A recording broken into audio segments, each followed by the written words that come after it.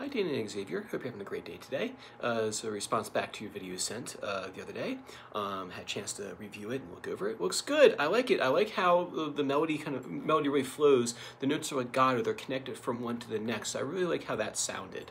So keep up the good work on that. What I would work on with that song is actually going to the D scale. Since that's where kind of the issue lies, is that when I saw you playing. The hand kind of pulled back really far this way. We almost like rotated on the index finger right there. What I would work on is making sure that, see, I'm kind of staying over top of my frets. So when you play your D scale, really focus on making sure your fingers are staying right over top of the fretboard and not doing stuff like, say, like this, and then rotating like this right here. So practice A, D, A, D.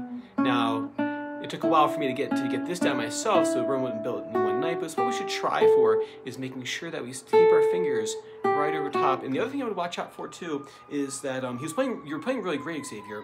You were really focused, and as soon as you looked at the camera, you lost your place in the song and got distracted by your mom, or by your mom recording the video. So what I would actually do is play the distraction where you try to actually make him like, like look over here, that kind of stuff, or try to, get him to look away from what he's doing. I think if you work on those things, the piece will be even better than it already is. All right, I'll see you guys next week. Bye.